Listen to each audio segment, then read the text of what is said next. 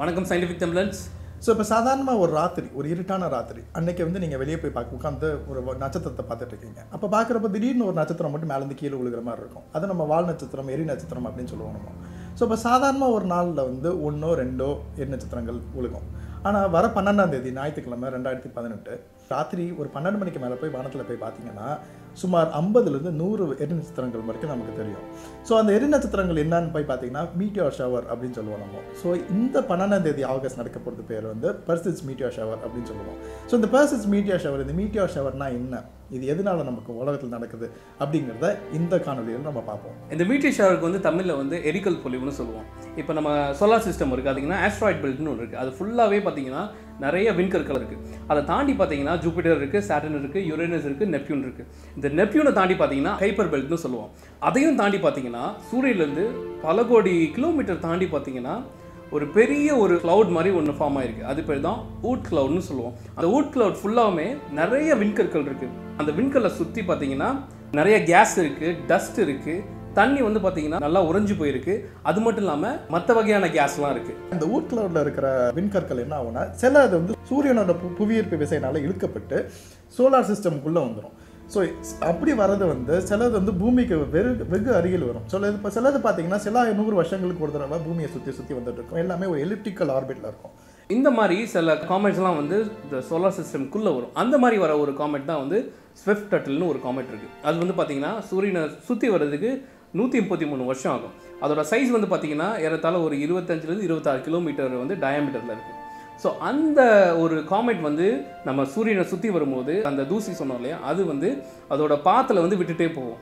So அந்த பாத்துக்குள்ளே நம்ம பூமி வந்து அந்த ஆர்பிட்டல் பீரியட் 365 டேஸில் அந்த டஸ்ட்டுக்குள்ளே பூந்து போகும்போது தான் நமக்கு வந்து எரிக்கல்லாம் அப்படியே வந்து பூமியில் வந்து விழுகிற மாதிரி இந்த எரிக்கல் பொழிவுன்றது உண்டாகுது. இப்போ இதை நீங்கள் சாதாரணமாக எப்படி நினச்சி பார்க்கணுன்னா, ஒரு கார் வச்சு பண்ணுவோம். ஒரு காரில் ஏறி நம்ம ஒரு ஊருக்கு போயிட்டு இருக்கப்போ, ஸோ அந்த ஊருக்கு போகிறப்போ ப்ராப்பரான தார் ரோடு இருக்குது. அந்த தார் ரோட்டில் போயிட்டு இருக்கிறப்ப கார் க்ளீனாக இருக்குது. ஆனால் அந்த ஒரு சின்ன கிராமம்னு வச்சுப்போங்க. போகிற வழியில் ஒரு சின்ன கிராமம் இருக்குது. அந்த கிராமத்தில் வந்து தார் ரோடே கிடையாது, மண் ரோடு தான் இருக்குது. அந்த மண் ரோட்டில் கார் இறங்கி போயிட்டு இருக்கிறப்போ அந்த மண் ரோட்டை விட்டு வெளியே வரப்போ அந்த கார் மேலே நிறைய அழுக்கு இருக்கும். ஸோ இது என்னென்னா, எந்த இடத்துல தூசி நிறையா இருக்கும் அந்த தூசியான இடத்துக்குள்ளே நம்ம கார் கொண்டு போகிறப்போ அந்த கார் மேலே எல்லா தூசியும் ஒட்டிக்கும். அதே மாதிரி தான் எந்த இடத்துல ரொம்ப டென்சிட்டி ஜாஸ்தியான தூசிகள் இருக்கும் அந்த டென்சிட்டியான ஏரியாவுக்குள்ளே நம்ம பூமி போகிறப்போ இந்த கற்கள் எல்லாமே நம்ம பூமிக்குள்ளே விழுகுது. ஸோ அந்த பூமிக்குள்ளே விழுறப்ப என்ன ஆகும்னா, கல்லாக தான் இருக்கும். ஆனால் பூமிக்கு மேலே அட்மாஸ்பியர் ஒன்று இருக்குது. ஸோ அந்த அட்மாஸ்பியரில் என்ன ஆகும்னா, அந்த ரொம்ப திக்காக இருக்கும். ஸோ அந்த திக்கான அட்மாஸ்பியருக்குள்ளே அந்த கல் வரப்போ நிறைய உராய்வு நடக்கும், ஃப்ரிக்ஷன் சொல்லுவாங்க. இந்த உராய்வு நடக்கிறதுக்கு அப்புறம் என்ன ஆகும்னா, இந்த எரிக்கல்லாம் ரொம்ப சூடாகும். இந்த சூடாகிறது, இந்த டெம்பரேச்சர் ரொம்ப போனது அப்படின்னா இந்த கல்லாம் எரிஞ்சிடும். ஸோ முக்கால்வாசி கல் வந்து எரிஞ்சு அட்மாஸ்பியருக்குள்ளே காணாமல் போயிடும். சிலது மட்டும் ஒரு பூமிக்குள்ள வந்து விழுகும். அது பேர் தான் மீட்டியோரைட் அப்படின்னு சொல்லுவோம். இதே மாதிரி அன்னைக்கு பெர்சிட்ஸ் மீட்டியோர் ஷவர் அன்னைக்கு ஞாயிற்றுக்கிழமை என்ன ஆகும்னா, நிறைய இந்த மாதிரி நிறைய கற்கள் வந்து பூமி அட்மாஸ்பியருக்குள்ளே வரும். எல்லாம் அந்த உராய்வுனால எரிஞ்சு பூமிக்குள்ளே விடுறப்போ ஒரு பெரிய ஒரு எரி நட்சத்திரங்கள் மாதிரி நமக்கு நிறைய தெரியும் அன்னைக்கு. இப்போ இந்த காமெட்ஸ்லேயே பார்த்தீங்கன்னா அதோட ரிசைடிங் பிளேஸை பொறுத்து அது வந்து நிறைய டைப்ஸ் இருக்குது. 2 வகையாக நம்ம பிரிக்கலாம். ஒன்று வந்து ஷார்ட் பீரியட் காமெட்ஸ், இன்னொன்று வந்து லாங் பீரியட் காமெட்ஸ். இப்போ இந்த கைப்பர் பெல்ட்னு ஒன்று சொன்னோம் இல்லையா, அந்த யுரேனஸ், நெப்டியூன், ப்ளூட்டோலாம் தாண்டி அங்கே ஒரு பெரிய ஒரு இடம் இருக்குது. ஸோ அங்கேருந்து ஸ்டார்ட் பண்ணுற காமெட்லாம் வந்து பார்த்தீங்கன்னா ஷார்ட் பீரியட் காமெட்ஸ்னு சொல்லுவோம். அதெல்லாம் வந்து லெஸ் தென் 200 இயர்ஸ் வந்து அதோட ஆர்பிட்டல் பீரியட் இருக்கும். இந்த லாங் பீரியட் காமெட்ஸ்லாம் வந்து பார்த்தீங்கன்னா இந்த ஊட்டில் வந்து ஸ்டார்ட் ஆகும். அதெல்லாம் வந்து 200 இயர்ஸை விட ரொம்ப அதிகமாகவே அது வந்து அதோட ஆர்பிட்டல் பீரியட்லாம் இருக்கும். இப்போ பூமியில் இதே மாதிரி விண்கற்கள் வந்து மோதுமா அப்படின்னு சொல்லிட்டு நிறைய பேர் கேட்பாங்க. ஆமாம், சில கற்கள் மோதுறதுக்கு வாய்ப்பு இருக்குது. இதுக்கு முன்னாடி மோதி இருக்குது. ஃபார் எக்ஸாம்பிள் பார்த்தீங்கன்னா ஒரு 6 கோடி வருஷத்துக்கு முன்னாடி மோதின ஒரே ஒரு பெரிய கல், அது வந்து 8 கிலோமீட்டர் டயமீட்டரில் இருந்தது. அந்த விண்கற்கள் மவுண்ட் எவரெஸ்டோட பெருசு. அந்த விண்கல் மோதினதுனால தான் டைனோசர்ஸ் மற்றும் பல உயிரினங்கள் வந்து அழிஞ்சு போனது. அதே மாதிரி இனிமேல் மோதுறதுக்கு சான்சஸ் இருக்கா அப்படின்னு பார்த்தீங்கன்னா இருக்குது. 2500 வருஷத்துக்கு அப்புறம் இந்த பெர்சிட்ஸ் மீட்டியோர் ஷவருக்கு காரணமான ஸ்விஃப்ட் டர்ட்டில் வந்து பூமிக்கு வெகு அருகில் வந்து செல்லும். ஆனால் இதில் நம்ம பூமிக்கு இதனால் எதிராக ஆபத்து அப்படின்னு போய் பார்த்தீங்கன்னா 99% எந்த ஒரு ஆபத்தும் கிடையாது. ஆனால் அந்த ஒரே ஒரு பர்சன்டேஜ் இருக்குது. அந்த 1% எப்படின்னா, ஸ்விஃப்ட் டர்ட்டில் வரப்போ அதோட பாதை வேறு ஏதாவது காரணத்தினால மாறி பூமி மேலே மோதுறதுக்கு வாய்ப்பு இருக்குது. ஆனால் இன்னும் 2500 வருஷத்துக்கு நம்ம அதை பற்றி பயப்பட தேவையில்லை. அதுக்குள்ளேயே நம்ம டெக்னாலஜியில் புதுசாக ஏதாவது கண்டுபிடிச்சி அந்த காமெட்டை வேறு பாதைக்கு நம்ம மாற்றிடலாம். இதே மாதிரி வந்து நம்ம ஹிஸ்ட்ரியில் பார்த்தீங்கன்னா நிறையா எரிக்கல் வந்து பூமியில் வந்து விழுந்திருக்கு. நான் துங்கஸ்கான ஒரு இடத்துல வந்து ஒரு பெரிய எரிக்கல் வந்து விழலை, சர்ஃபேஸ்க்கு மேலே வந்து வெடிச்சிருச்சு. அந்த வெடிச்சதில் வந்து பார்த்தீங்கன்னா அங்கேருந்து அவ்வளோ மரங்கள் எல்லாமே அழிஞ்சு போச்சு. அந்த இடத்துல எந்த ஒரு உயிர் சேதமும் உண்டாகலை. ஆனால் அங்கே யாராவது இருந்ததுன்னா கண்டிப்பாக இறந்துருப்பாங்க. அதே மாதிரி 2013 ரஷ்யாவில் பார்த்தீங்கன்னா செலியபிங்ஸ்னு ஒரு இடம், அதே மாதிரி அங்கேயும் வந்து ஒரு சர்ஃபேஸ்லேருந்து ஒரு 30 கிலோமீட்டருக்கு மேலே வந்து எக்ஸ்ப்ளோட் ஆயிடுச்சு. ஆனால் அந்த எக்ஸ்ப்ளோஷனில் வந்து அந்த ஷாக் வேவ் எல்லா கண்ணாடி எல்லா பில்டிங்லேயும் வந்து போய் அதில் அடித்து எல்லாம் தெரிச்சு விழுந்துருச்சு. அதுலேயும் பார்த்தீங்கன்னா உயிரிழப்பு எதுவும் உண்டாகலை, ஆனால் நிறைய பேர் காயமடைஞ்சாங்க. இப்போ போய் பார்த்தீங்கன்னா தினமும் நம்ம பூமியோட அட்மாஸ்பியருக்குள்ளே பல ஆயிரம் டன் எரிக்கற்கள் வந்து மோதிட்டே தான் இருக்குது. ஆனால் அதில் 1-2 மட்டும்தான் பூமிக்குள்ளே விழுகும். ஃபார் எக்ஸாம்பிள், ஒரு பஸ்ஸோட சைஸில் ஒரு பெரிய கல்லுன்னு வச்சு போனோமோ அந்த கல் நம்ம அட்மாஸ்பியரை தாண்டி உள்ளே வரப்போ நம்ம ஒரு கை சைஸ்க்கு மேலே இருக்காது, அந்த ஒரு சின்ன ஒரு உருளைக்கிழங்கு சைஸில் தான் இருக்கும் அந்த. ஸோ அதனால் ஒரு சின்ன சின்ன கற்கள் வந்து பூமியிலேருந்து மோதுறதுக்கான சான்சஸ் ரொம்ப கம்மி. முக்கால்வாசி 99% எல்லாமே அட்மாஸ்பியரில் எரிஞ்சு விழுதுரும். ஸோ இந்த காமெட்டுக்கெலாம் பேர் தமிழில் பார்த்தீங்கன்னா வால் நட்சத்திரம்னு சொல்லுவாங்க. ஒரு கல் இருக்கும், அது பின்னாடி ஒரு பெரிய வால் இருக்கும். அது ஏன் அந்த வால் அப்படி இருக்குது, ஏன் வால் இருக்குது அப்படின்னு பார்த்தீங்கன்னா, இந்த காமெட்ஸ்லாம் பார்த்தீங்கன்னா இது ஒரு நார்மலான விண்கல். ஆனால் இதை சுற்றி நிறைய கேஸ் வந்து ஃப்ரோசன் ஃபார்மில் இருக்குது, உறைஞ்சி போயிருக்கனால சூரியன் கிட்ட வரும்போது அது எல்லாமே மெல்ட் ஆகி அதை சுற்றி புகை மண்டலமாக காட்சியளிக்கும். ஸோ அப்போ வந்து பார்த்திங்கன்னா சூரியன்லேருந்து வர அந்த சோலார் விண்ட் வந்து பார்த்திங்கன்னா அந்த புகை மண்டலத்தை ஒரு தள்ளும். இப்போ ஃபேன் கிட்ட போய் ஐஸ் வந்து வச்சிங்கன்னா அது மெல்ட் ஆகி அதோட அந்த ஸ்மோக்லாம் வந்து பார்த்திங்கன்னா அப்படியே ஒரு டெயில் மாதிரி க்ரியேட் பண்ணும்.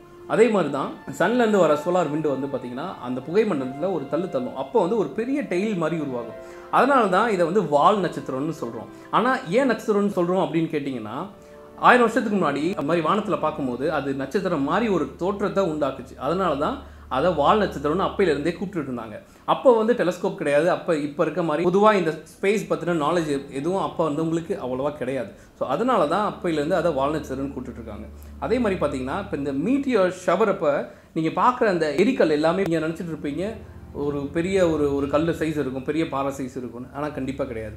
அதெல்லாமே பார்த்தீங்கன்னா ஒரு சின்ன மண் சைஸ் தான் இருக்கும், ரொம்ப ரொம்ப சின்னது, less than 1 mm தான் இருக்கும். ஆனால் அதுதான் வந்து நம்ம அட்மாஸ்பியருக்குள்ள பூந்து வரும்போது அது எரிஞ்சு ஒரு பெரிய ஒரு வெளிச்சத்தை வந்து உண்டாக்குது. அதுலேயே சில கல்லெல்லாம் பார்த்தீங்கன்னா 5 சென்டிமீட்டர்லாம் இருக்கும். அதெல்லாம் பார்த்தீங்கன்னா ரொம்ப பிரைட்டாக வந்து வானத்தில் வந்து தெரியும், அது ரொம்ப தூரம் ட்ராவல் ஆகும். ஸோ இந்த வால் நட்சத்திரங்களால் வரலாற்று ரீதியில் பார்த்தீங்கன்னா சில 100 வருஷங்களுக்கு முன்னாடி மக்கள் வந்து இதை ஒரு கெட்ட சகுனமாக பார்த்தாங்க. சில ராஜ்யங்களில் போய் பார்த்தீங்கன்னா ஒரு வால் நட்சத்திரத்தை பார்த்துட்டா அந்த நாட்டு ராஜாவுக்கு ஆகாது அப்படின்னு சொல்லிட்டு இருந்தாங்க. ஸோ அதே மாதிரி ஒவ்வொரு காமெட்டுக்கும் ஒவ்வொரு சிவிலைசேஷன் ஒவ்வொரு கல்ச்சருக்கும் பின்னாடி வேறு கதைகள் இருந்தது. இது வந்து நம்ம காமெட்னா என்ன, அந்த வால் நட்சத்திரம்னா என்ன, எதனால வருதுங்கிறத கண்டுபிடிக்கிறதுக்கு முன்னாடி அந்த காலத்துலேருந்தே நம்ம காமெட்ஸ்லாம் பற்றி நம்ம வந்து கேட்டலாக் பண்ணிக்கிட்டே இருக்கோம். ஸோ அந்த மாதிரி நிறைய காமெட்ஸ் வந்து திரும்ப வந்துக்கிட்டே இருக்கும். அந்த மாதிரி ஒரு வர காமெட் தான் காமெட் ஹேலின்னு சொல்லுவோம். அது வந்து எட்மண்ட் ஹேலின்னு சொல்லிட்டு அவர் தான் வந்து இதை வந்து ப்ரெடிக்ட் பண்ணார். இந்த மாதிரி 76 வருஷத்துக்கு அப்புறம் இந்த காமெட் திரும்பவும் வரப்போகுதுன்னு ப்ரெடிக்ட் பண்ணார். அதே மாதிரி அந்த காமெட் திரும்பவும் வந்துச்சு. ஸோ அந்த காமெட்டுக்கு தான் வந்து ஒரு மிஷன் வந்து அமைச்சிருக்கோம். ஏன்னா பூமியிலேருந்து பார்க்கும்போது பார்த்தீங்கன்னா இப்போ இருக்க டெலஸ்கோப் வழியாக பார்த்தாலுமே அது வந்து ரொம்ப ஃபஸியாக தான் இருக்கும். அதுக்குள்ளே என்ன இருக்குன்னு தெரிஞ்சுக்கணும்னா நம்ம வந்து அந்த காமெட்டுக்கு பக்கத்தில் தான் போய் பார்க்கணும். ஸோ இப்போ இருக்க டெக்னாலஜி வச்சு பார்த்தீங்கன்னா ஒரு ஸ்பேஸ் கிராஃப்ட் அமைச்சாங்க அந்த காமெட் ஹேலின்றதுக்கு. அதை அமைச்சு ரொம்ப பக்கத்தில் போய் அது வந்து அந்த காமெட் ஹேலியை வந்து ஃபோட்டோ எடுத்துச்சு. அதில் தான் தெரிஞ்சுது அந்த நியூக்ளியஸ் வந்து எவ்வளோ கிளியராக இருக்குது அப்படின்னு சொல்லி அந்த மிஷனில் தான் தெரிய வந்துச்சு. அதே மாதிரி இப்போ ரொம்ப ரீசெண்டாக ஒரு மிஷன் வந்து காமெட்டுக்கு வந்து அமைச்சாங்க. அதுக்கு பேர் வந்து பார்த்திங்கன்னா ரோசெட்டா மிஷன் சொல்லிட்டு. அதுக்கு வந்து ஒரு ஸ்பேஸ் கிராஃப்ட் அமைச்சாங்க. அந்த ஸ்பேஸ் கிராஃப்டில் பார்த்தீங்கன்னா ஒரு லேண்டர் இருக்குது. அந்த லேண்டர் டிப்ளாய் ஆகி அந்த காமெட் மேலே போய் லேண்ட் ஆச்சு. இந்த ஹியூமன் ஹிஸ்ட்ரியிலே பார்த்தீங்கன்னா தடவை ஒரு ஹியூமன் மேட் ஆப்ஜெக்ட் வந்து ஒரு காமெட்டில் போய் விழுந்ததுன்னா அது அப்போ தான் 2004 அமைச்சாங்க, 2014 போய் லேண்ட் ஆச்சு. ஸோ இதெல்லாம் தான் நம்ம காமெட்டை பற்றி படிக்கிறதுக்கான மிஷன்ஸ். ஸோ இப்போ இந்த மாதிரி வால் நட்சத்திரங்களை நம்ம எதுக்கு இவ்வளோ இன்டென்ஸாக படிக்கணும் அப்படின்னா இதில் வந்து ஏகப்பட்ட ஆன்சர்ஸ் இருக்குது, நிறைய கேள்விகளுக்கான பதில்கள் அதில் இருக்குது. ஃபார் எக்ஸாம்பிள் 2 முக்கியமான கேள்விகள். இப்போ பூமியில் வந்து தண்ணி இருக்குது, இந்த தண்ணி எங்கேருந்து வந்தது?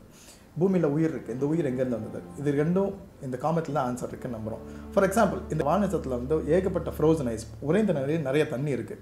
மேபி இந்த உலகம் உருவான புதுசில் ரொம்ப சூடானது. இந்த சூடான உலகத்தில் இருந்து இந்த தண்ணிலாம் இந்த மாதிரி ஒரு காமெட், ஏகப்பட்ட காமெட்ஸ் வந்து பூமி மேலே மோதிச்சு.